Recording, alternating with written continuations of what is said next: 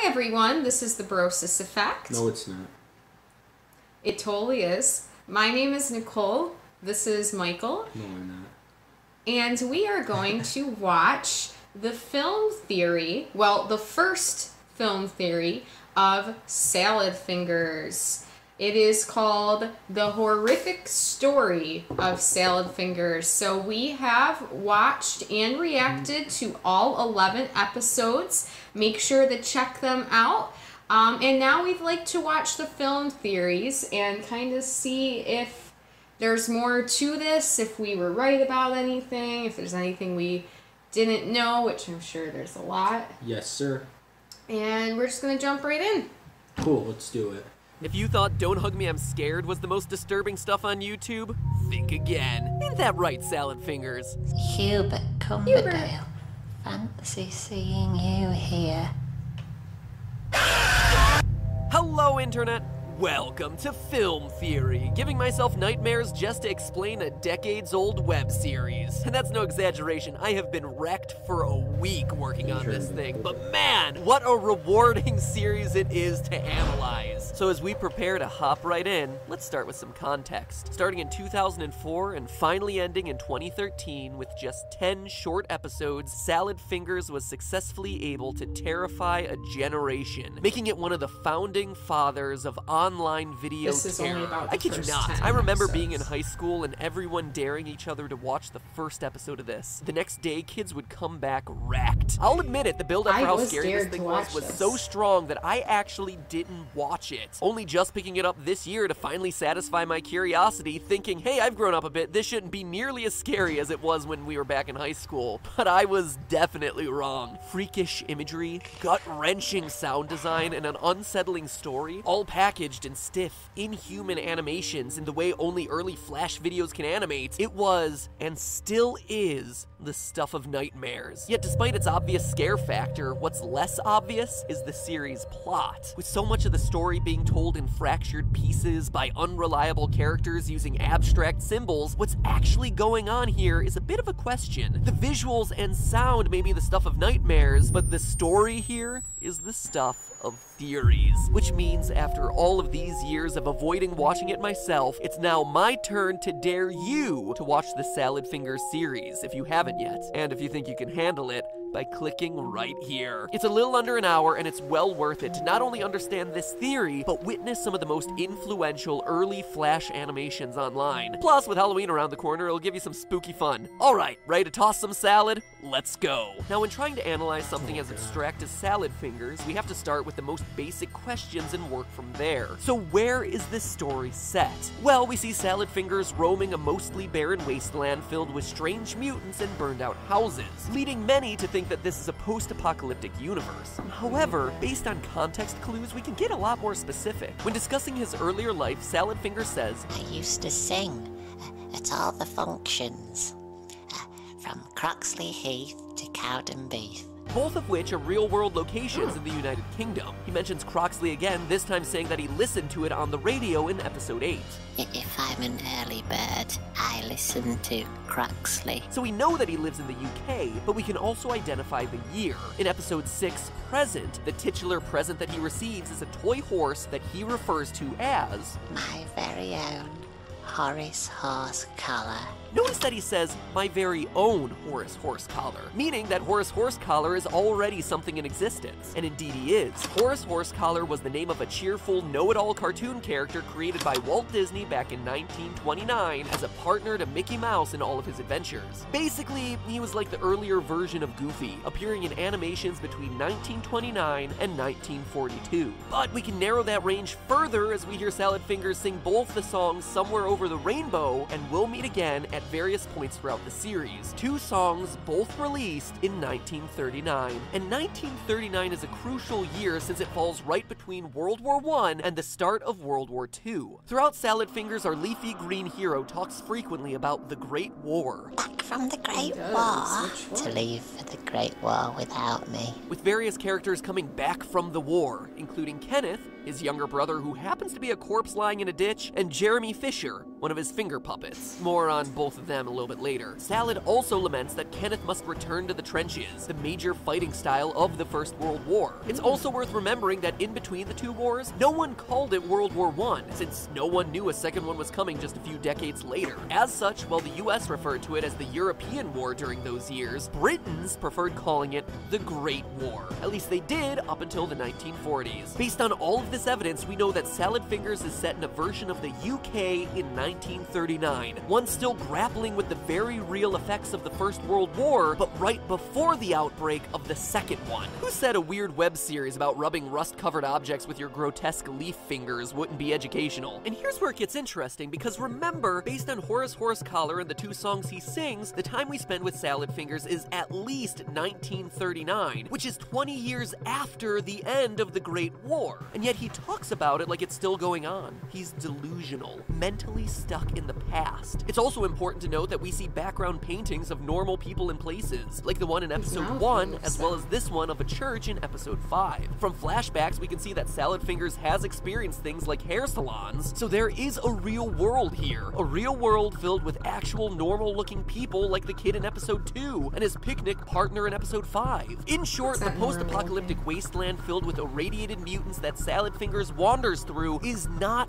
reality, as many other theories believe. It's how he sees the world. Very clearly, there was a moment in his life during the Great War that caused him to have a break from the existing reality, and he's entered a state of arrested development ever since. Which means that things start to get complicated in a hurry, because not only is he lost in time, but his personality is also jumbled. While it would be easy to lump all of Salad Fingers' actions onto one person, he actually shows himself to hop between various characters and backstories without realizing it. For instance, when speaking with Kenneth, he laments being left behind as the rest of the boys went out to the Great War. It was frightfully rude of you blokes to leave for the Great War without me. But then 2 episodes later, we see him writing the equivalent of a teacher's note explaining why he can't come to the front today, implying that he's already been there.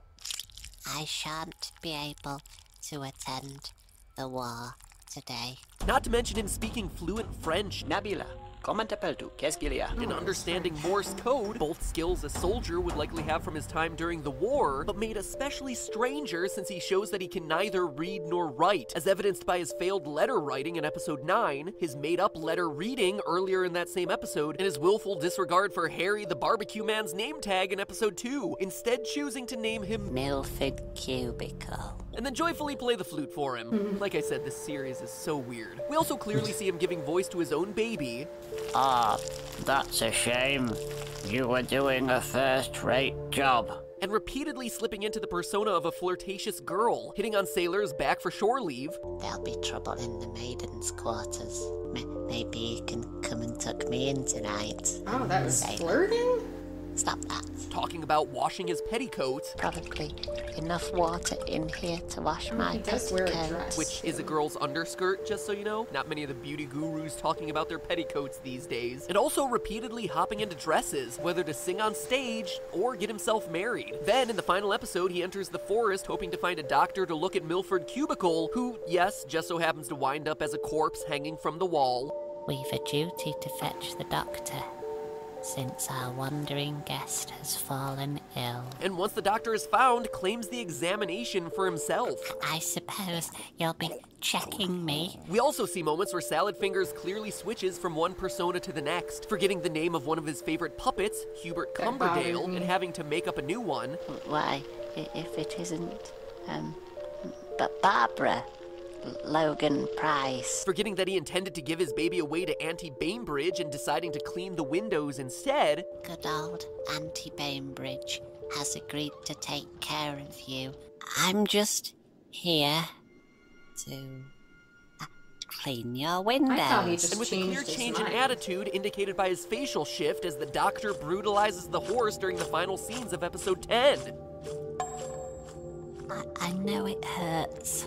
In short, solving the story of Salad Fingers isn't just figuring out what's going on for one character, it's figuring out the numerous people Fingers gives voice to, decoding what they're saying, and then deciding how those actions all fit into one overall narrative. And that's quite a monumental task, so let's actually start with one of the easiest of those characters, which is his younger brother Kenneth. In episode 7, labeled Shore Leave, the puppet Hubert Cumberdale digs up a dead body, who Salad Fingers identifies as his brother, back on leave from the Great War. Already you can see how Salad here is a little bit of a tossed salad, as he attributes the digging of the hole to Hubert, a finger puppet, rather than himself, giving us further evidence that he switches between personalities, blacking out what happens in those moments from his own memories. Now, during his brother's visit, Salad marvels at the women his brother must have chased, recounts details of his own personal singing career, and then ends the visit by kicking Kenneth back into the hole so he can return to the trenches and resume his call of duty. It's about as pleasant of a visit as you can expect from a half-desiccated corpse. Except,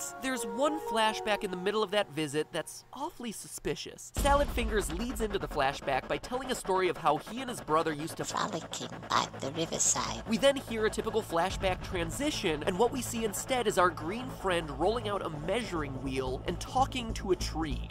21 yards from the front door today. Not quite frolicking by the river with his brother, right?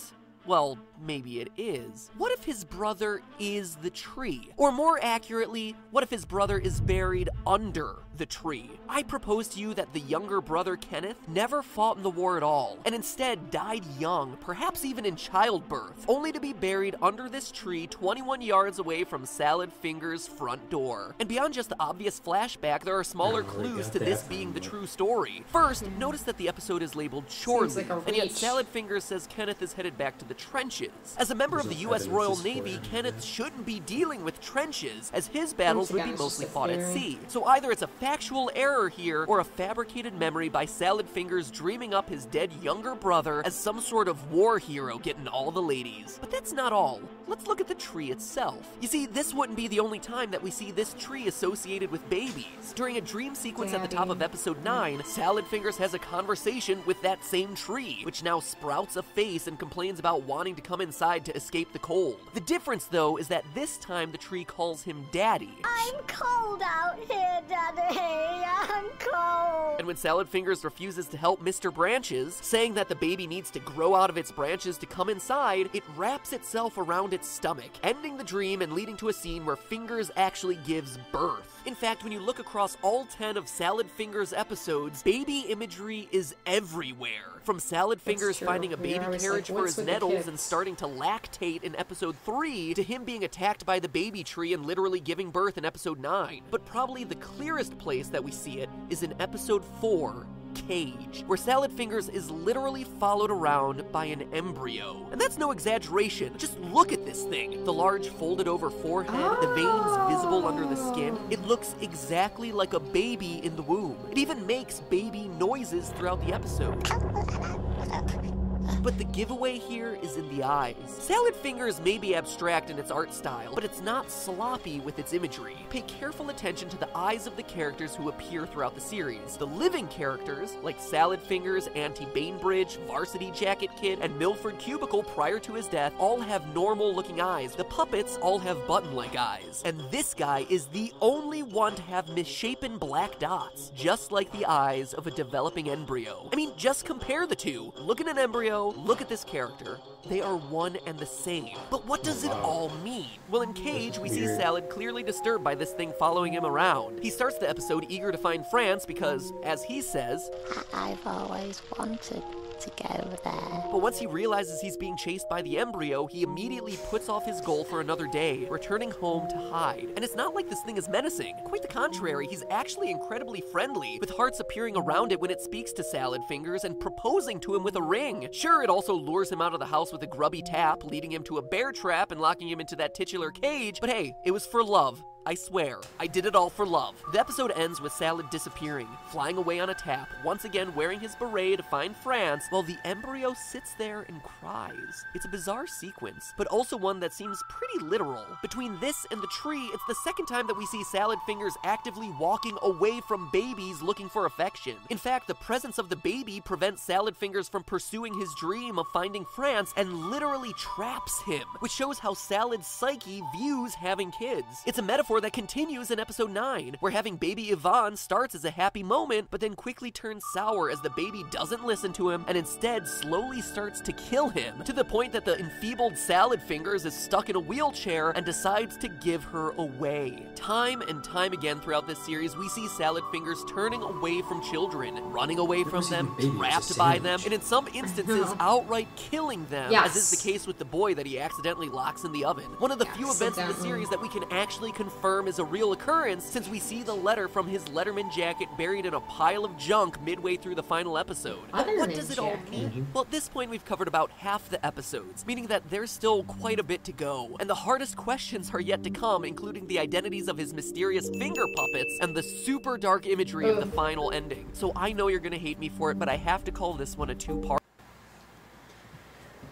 So, theory, right? So there were some things that I didn't see that way, and there were some things I think are reaching, but then as he kept going, I'm like, okay, I guess. It makes sense. It's just like when you first heard it, then I was like, where did that come from? I mean, and we don't know. Obviously, only the creator really knows his intent, but I think he's probably got it pretty close. I would have never looked up Croxley Heath and tried to figure out what year based on the song. So that was good information that we didn't have to waste our time looking for. Do you think it's all in his head, or do you still think it's an apocalyptic world he's in? I think it's in his head. He's post-traumatic stress disorder from something. It's all in his head, and I agree that it makes sense. I think it's all fake because the reason is because half the things you could tell are fake, like a radio that's not plugged in is making noise. It's all in his head. Yeah. It's not even plugged in. Things he's seeing, like the puppets doing the reflection. Things they can't. Yeah. So you think he really killed that boy? Yeah, probably. It's just like psychotic guy. We did know. We were always saying, why is there always children? What is with the children? This is creepy. So we're not crazy with that. There really was like something child related in almost all the episodes. Oh yeah. I thought that was enlightening. I hope you liked our reaction to this film theory. If you have any other videos you'd like us to react to, please leave them in the comments. And make sure to subscribe. Do it. You won't. Alright, goodbye.